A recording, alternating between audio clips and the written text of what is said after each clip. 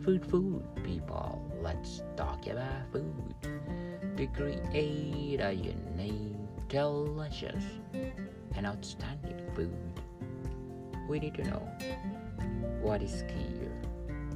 Kheer is a sweet dish and a type of wet pudding popular in the Indian subcontinent, usually made by boiling milk, sugar, or jaggery and rice.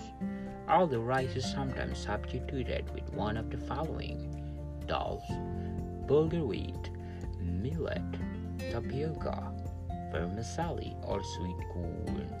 It is typically flavored with desiccated coconut, cardamom, raisin, saffron, cashews, pistachios, almonds, or other dry fruits and nuts, and recently, soda grains are also gaining popularity. It is typically served as dessert.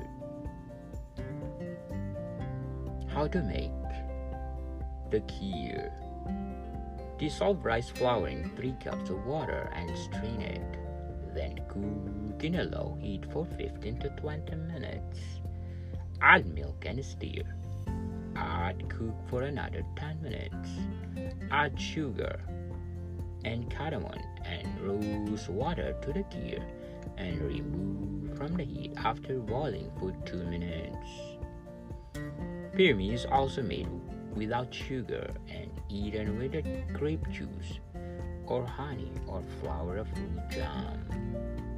In addition to kheer with rice flour, kheer with starch is also prepared. It is recipe dissolve the starch in a little cold water and then add milk and sugar. Stir the mixture over the constant heat to harden. Our recipe are like porridge with rice flour. Kheer can also be served with cacao and saffron. For cacao kheer and some cacao to the kheer. As for saffron type, we add a spoonful of melted saffron. Those are the fundamental, basic process to create a good food. Welcome, people. Thank you for listening and see you soon.